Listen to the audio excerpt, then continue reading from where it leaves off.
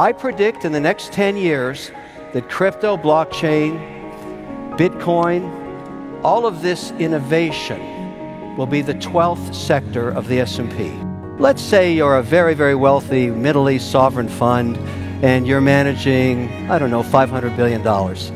And you don't need any more oil as an investment because you've already got that in the ground. So you go to an indexer like me and say, look, give me the S&P, less energy, less airlines. And that's what indexers do.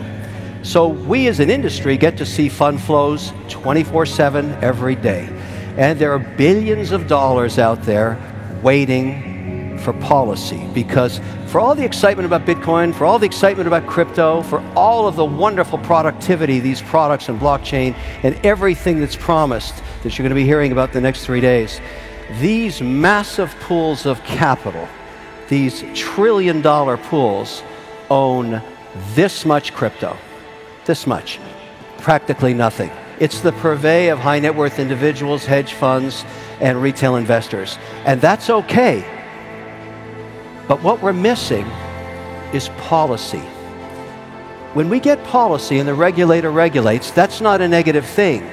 The spigots of capital are going to flood into this sector like you've never seen.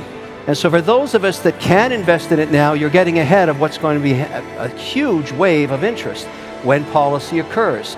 I predict in the next 10 years that crypto, blockchain, Bitcoin, all of this innovation will be the 12th sector of the S&P.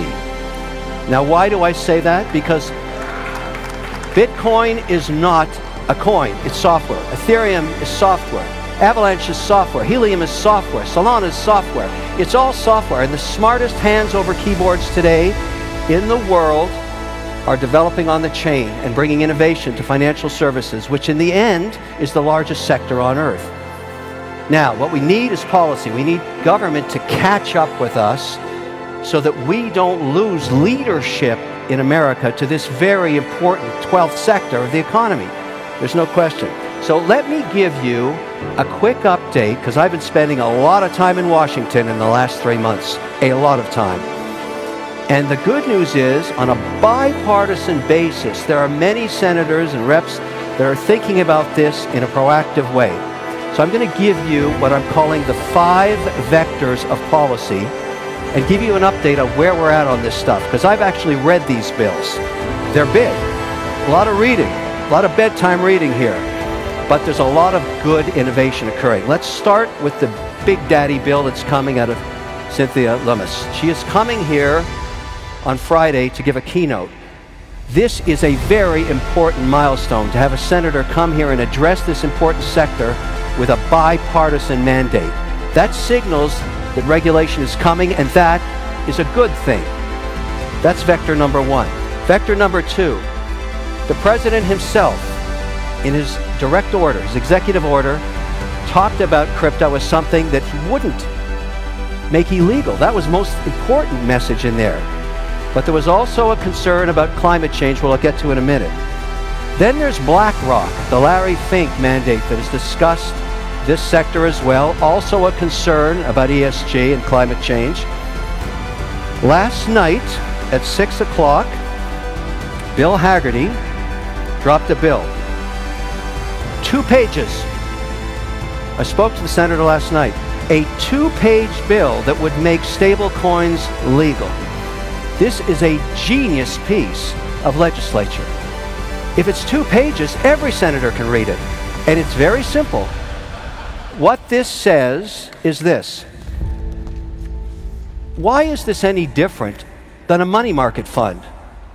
Why can't we have a simple audit every 30 days with the underlying security and side of it, whether it be USDC or any other stable coin? And why can't we limit the duration of the asset to 12 months or less? And then why don't we let the market compete to provide stable coins, which are now way past $100 billion, and allow institutions to put this on their balance sheets? 2-page bill. There's a senator that wants to do business. I, of course, applaud this mandate because my own auditor won't let me and my operating company do anything with stablecoin because there's no regulation on it. So maybe the best way to approach this for all of us that are interested in crypto is to pick one pillar of value. And right now, I would argue that stablecoins are one of the fastest growing asset classes outside of Bitcoin, and help this become policy and law, and watch what happens. And the reason you should care is, if it's backed by the US dollar, it will become the reserve currency of the earth. That's what will happen. And why would we want to give that up to any other country? Why would we ever give that innovation up? So let's regulate this. Let's get behind this bill and make it happen. And I'm not asking the federal government to write one line of code. That's not their job. Let the free market, let the private sector develop these stablecoin products and let them compete, just like Fidelity competes with their money market fund, like Schwab competes. They're regulated and everybody uses them when they have a cash balance on their account. Let's do the same thing here. That way, we have the innovators coding and we have the government regulating. That's a great outcome. It's coming soon. Now, let's talk about the minefields in the 5 vectors of policy. We'll start with the SEC. Now, I don't know if you read these memorandums, but a few weeks ago, they started proposing that in addition to financial audits in all companies that are public, in all 11 sectors of the economy, that they have a carbon audit. That they get somebody, if you claim that you're carbon neutral, you're going to get audited every quarter. Now, in the Bitcoin mining industry, where I'm a participant, the way we get carbon neutral is we buy carbon offsets. The problem with a carbon offset is the tracking error is so huge that no public auditor will sign off on those statements. You can say you're carbon neutral, but there's nobody going to sign it at the risk of being offside with the SEC. So if the SEC adopts that policy, that's bad for proof of work. And it's bad for Bitcoin mining, because the first pioneers of this in the US were very concerned about being ESG compliant, and they went to that market. They went to the offset market. 2 weeks ago in the EU, they tried to ban proof of work because they were so concerned about how much carbon it was doing. Now, here's why Bitcoin mining is going to save the world. If this policy gets implemented, because it's also in the ESG mandate that Larry Fink at BlackRock put in place, and it's also mentioned directly deep in the executive order of the president himself. It's a direct swipe at Bitcoin mining. But why is Bitcoin mining good for the earth? Because the next generation of Bitcoin miners, and some of them are represented right here, are starting to work with energy that does not require carbon. Hydroelectricity and nuclear power, wind and solar. The drive to produce Bitcoin is so economic in value that they will go ahead and fund the next generation of machines and turbines. 90% of dams built in America in the last 100 years contemplated hydroelectricity but never installed the turbines. I'll install the turbines. Why? Because it's great economics if I can use that and not be hassled by a carbon audit.